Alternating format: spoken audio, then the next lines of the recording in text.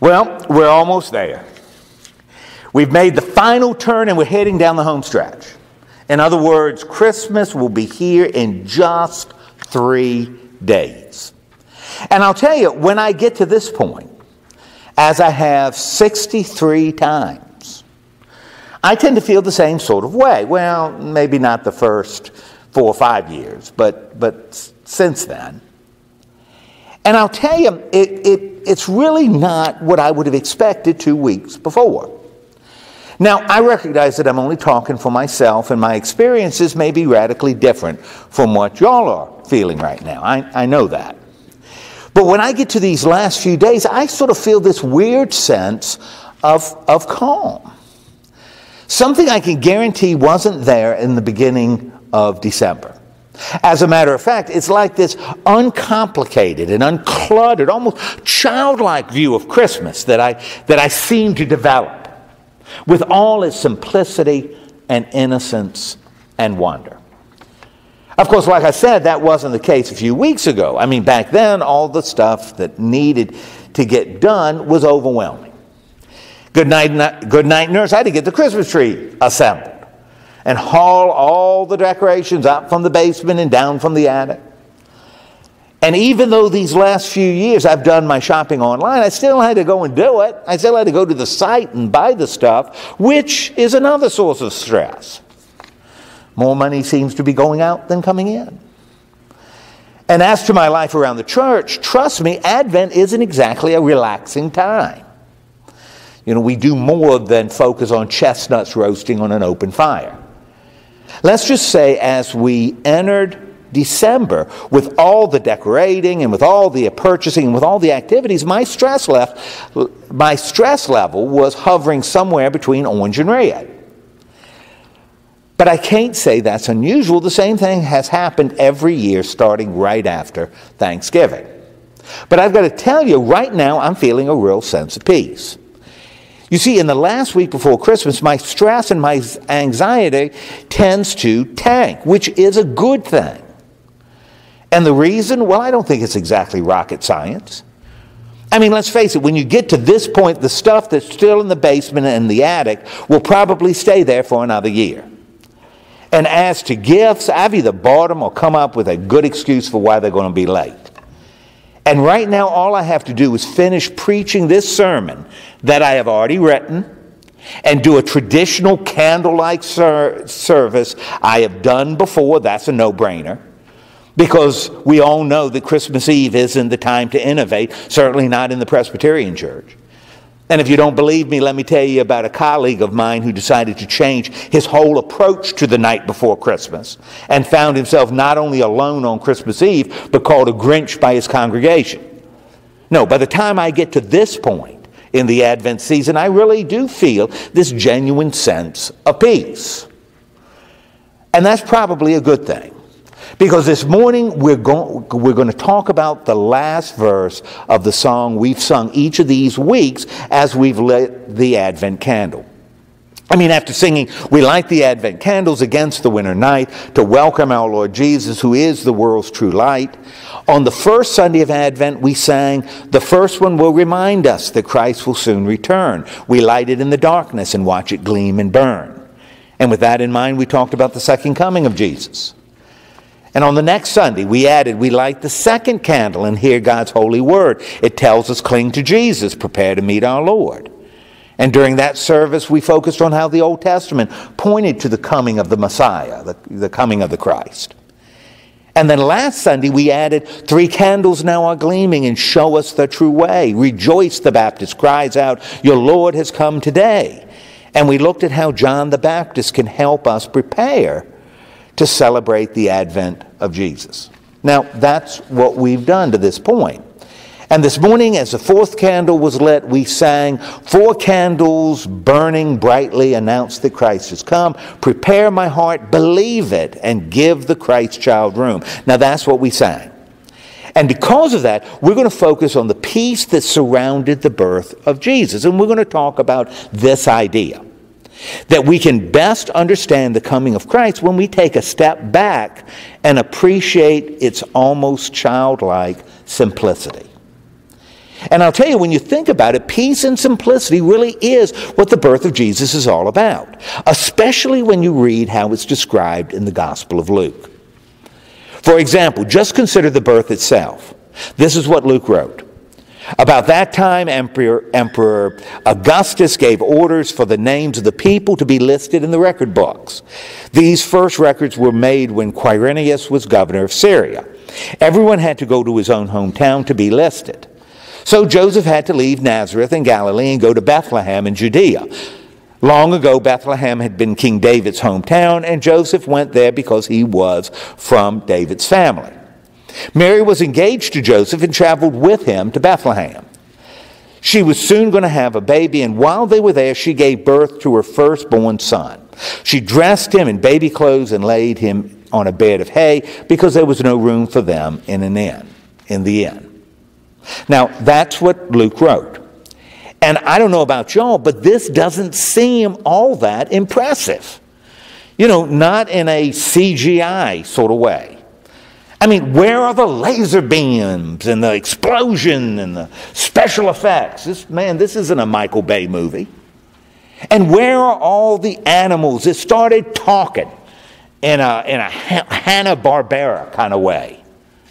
My gosh, where's that beam, that light that's trying to cut through the roof of the barn, spotlighting that cute little cuddly white, of course, baby? I mean, he certainly doesn't look Jewish. A child who was at least a couple of months old when he was born, lying in a manger, there with his mother looking amazing, given the fact that she'd just given birth. I can tell you Debbie didn't look like that right after Maggie was born. She was in a hospital, not a stable. No, when you get right down to it, as described by Luke, this is a pretty unimpressive birth. And I think we can say the same sort of thing about the first people who came to see Jesus.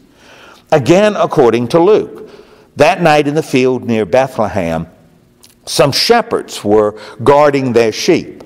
All at once, an angel of the Lord came down to them from the Lord, or an angel came down to them from the Lord, and the brightness of the Lord's glory flashed around them. The shepherds were frightened. But the angel said, "Don't be afraid. I have good news for you, which will make everyone happy. This very day in King David's hometown, a Savior has been born for you. He is Christ the Lord. You will know who he is because you will find him dressed in baby clothes and lying in a bed of hay." Suddenly many other angels came down from heaven and joined in praising God. They said, "Praise God in heaven, peace on earth to everyone who pleases God." After the angels had left and gone back to heaven, the shepherds said to each other, "Let's go to Bethlehem and see what the Lord has told us about." They hurried off and found Mary and Joseph, and they saw the baby lying in a bed of hay. When the shepherds saw Jesus, they told his parents what the angel had said about him. Everyone listened and was surprised. But Mary kept thinking about all this and wondering what it meant. As the shepherds returned to their sheep, they were praising God and saying wonderful things about him. Everything they had seen and heard was just as the angel had said. Now, I know, this part of the story is pretty impressive. I mean, it has flashing angels who sang in a heavenly choir. And let's get real, that really is impressive. But the guys who heard this, man, they just weren't. They were shepherds, for crying out loud. And do you have any idea where shepherds stood in the ladder of success in ancient Judea? Well, to be honest, they weren't on the bottom rung. That was reserved for children and women and foreigners. But right above them were, guess who? Shepherds. Let's just say the only parents who wanted their boys to grow up to be shepherds were shepherds. And yet it was to those rough men that the announcement came. And they were the ones who first saw Jesus. And after seeing him, they returned to their flocks and were, guess what? Never heard again. I mean, if the birth was unimpressive, the ones to whom it was announced, man, they were mega unimportant. And yet I believe this is extremely important for us to remember as we make our final approach to our celebration of Christmas. For example, because his birth was so unimpressive, that reminds us that Jesus really was and is one of us. You see, he wasn't some sort of star child beamed down to earth. He didn't spring from the head of Zeus like Athena, nor was his birth the result of an elaborate game between the gods like Hercules. No, the birth of Christ just wasn't dramatic at all. And I'll tell you, that's a good thing, at least for us. You see, we don't need to be superior to follow his example. And we don't need to be godlike to be his disciples. And we sure don't need to be perfect to be considered his brothers and sisters. Instead, we can be exactly who we are. Men and women who are made of flesh and blood, but also animated and inspired by God's Spirit. Human beings who are a collection of all kinds of things, both good and not so good. A race of folks who are both sugar and spice and everything nice, as well as snips and snails and puppy dog tails. You see, because Jesus was a real person. He was the Son of Man. He was like us. We can find direction in his life. And we can find freedom in his death. And we can find genuine hope in his resurrection. You see, his birth reminds us that Jesus really was like one of us. And since the first folks called to see him were a pretty motley bunch, well, that can remind us that he really did come to call other motley people. You know, people like, guess who? Like we are.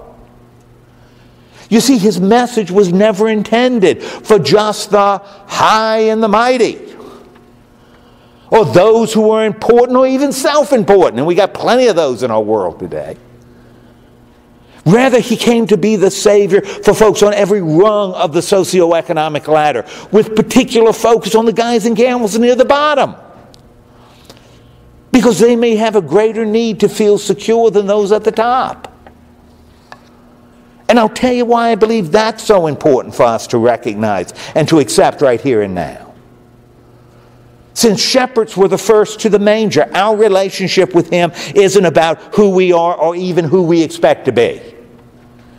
And it isn't about the work we've done or even the work we promised to do. And it sure isn't about what we've achieved or even what we believe we're capable of achieving sometime in the future. As a matter of fact, when it comes to our relationship with Christ, it really doesn't start with us at all. It all begins with him. Who he was and what he's done for us. Therefore, all we can really do is to trust and believe. You know, trust in his work and believe in his promises. You see, it really is good news that some pretty unimportant people were the first to come, because that can actually give us hope that we'll be included too. And so there it is, the birth of Jesus. And now as we move into the last few days before Christmas and our pace settles into something less hectic and more peaceful, maybe we'll be able to appreciate the simplicity of the whole story. And remember that based on his birth, Jesus really was like us. And thanks to those who were first invited to come, we can believe that we'll be invited too. And I'll tell you, that really is good news. Something we can understand when we claim the simplicity and the innocence and the wonder that children can feel this time of year. Because let's get real, when it comes to Christmas, truly wonderful the mind of a child is. Amen.